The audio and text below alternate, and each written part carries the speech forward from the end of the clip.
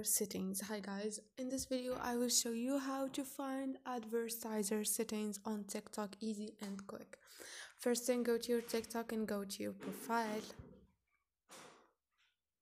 Once you are here, click on those three lines, click on settings and privacy. In here you can click on ads. So here you will find advertiser settings, so you can hide the ads from advertiser who has recently shown you ads on TikTok. So here guys, you can hide the ads from advertiser. You can fix those options, you can turn on or off whatever you want.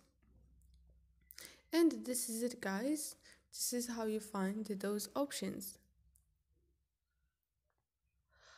I hope this video was helpful for you. If this video was helpful, don't forget to subscribe and don't forget to like the video.